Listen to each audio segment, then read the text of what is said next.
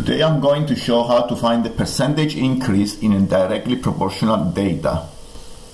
And let's see the exercise. Here I have x is proportional to the square root of y, and the y is positive.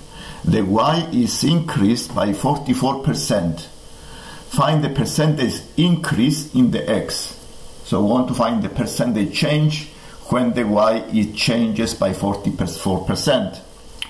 The first thing to do is a directly proportional data. This is a directly proportional data, so the equation that describes a direct proportion is this one: y equals k times the x.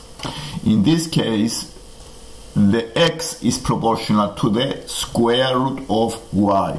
So I write the equation as x is equal to k times square root of y. And now the y it changes by 44%. It increases.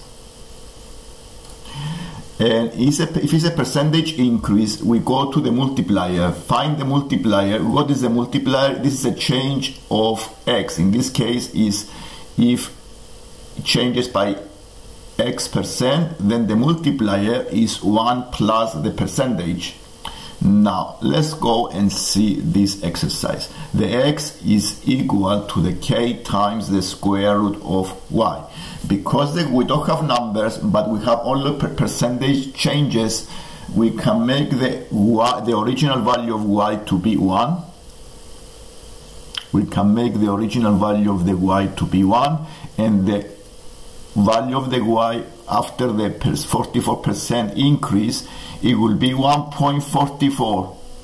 I found the 1.44 as the multiplier is 1 plus the percentage, 0.44. This gives you 1.44. I put these numbers into the equation above, and I need to find the change in x. This is what the question is asking. So my equation after the percentage increase, it will look like this one: x is equal to the k times the square root of 1.44y. The original equation was k times the square root of 1y. After the change, the equation is x is equal to the k times the square root of 1.44y. Now what is the square root of 1.44? Is, per the calculator, is 1.2. Okay, is 1.2. So this equation is simplifying as 1.2 k root y.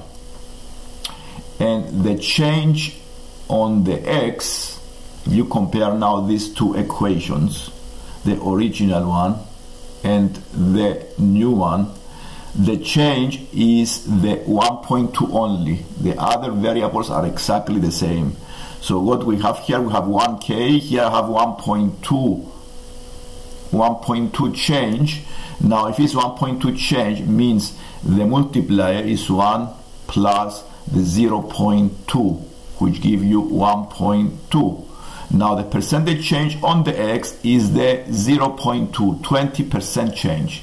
And now this answers this exercise. This is a question on direct proportion, but is not exactly in direct proportion, is linked with percentage increases. So the percentage change on x when the y changes by 44% increase is 20% as the final answer.